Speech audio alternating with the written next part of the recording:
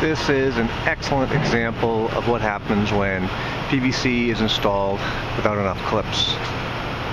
Now there is an expansion fitting in this run. If you look over here closer, but there's not enough clips on this pipe to hold it straight.